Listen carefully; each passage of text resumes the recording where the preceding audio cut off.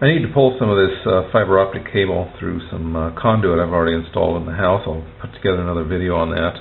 But this stuff is sensitive. It doesn't like to be bent and pulled. Not a lot of pressure. It doesn't take a lot of pressure.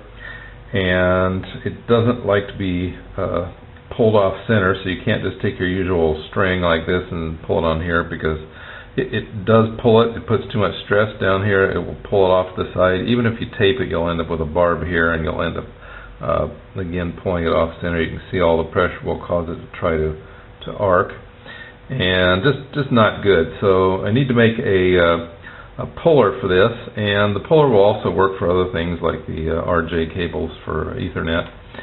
But yeah, we need something that will do a nice, smooth, even pull around here. And you can make one of these things at home, very cheap, so let's go do that. And what I found is this stuff. I'll show you where this comes from, but this is the outside jacket for those water tubes, flexible water tubes like under your sink or that go to your toilet or something, and when they go bad I save the outside. This one is stainless, and when you push on it, it gets fatter, and when you pull on it, it gets skinnier.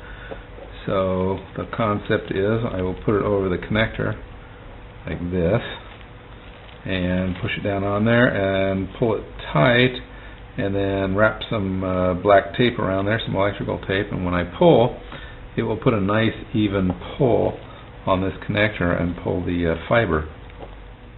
So you see this stuff I have, it's just this outer layer of these water faucet whatever connectors. And that's it. When they go bad, I save the outer casing. They come in both aluminum and stainless. And the stainless is good, the aluminum, but in this case I got this one, this is the stainless one.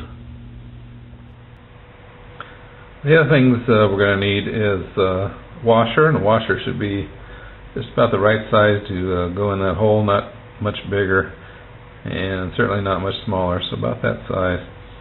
A piece of copper wire to make our pull loop out of, and you could also use just heavy string, and some tape. If you want to make this permanent, you probably want some epoxy. I'll show you that in a bit. So what I've done is I've taken my washer and I put my copper wire through there, and I bent the wires over so that when this pulls against them, there's no way it'll come through there. In fact, by the time you put that much pressure on there, it would ruin the fiber cable. So no point in making this thing super strong. It only has to be strong enough up to the point where you'll damage the fiber.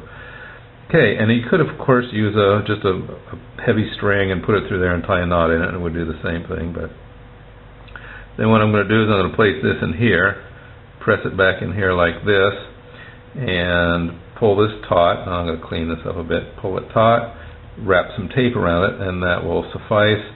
If I want to go nuts and make this permanent, I can pull it taut and use epoxy and make that into a bullet shape, if you will, a cone shape, and leave the loop sticking out. And this is where I'll put my drawstring, my pull string, and then back here I'll feed in the fiber cable connector and also do something similar.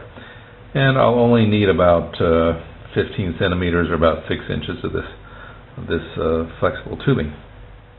So here it is in there. And again, I'll pull this up tight and put my tape on there, and again I can use epoxy.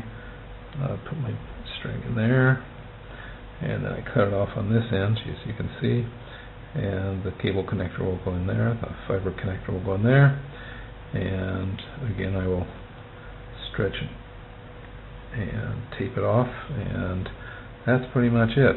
But let me go do this taping and I'll show you that.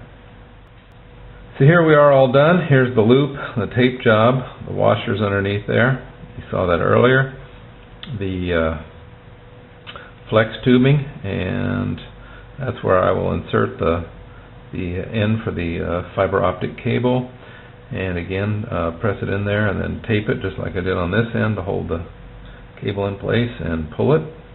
And yeah, it'll take a lot more stress than the fiber optic cable can handle. So that's it. Well, I hope you found it useful and interesting.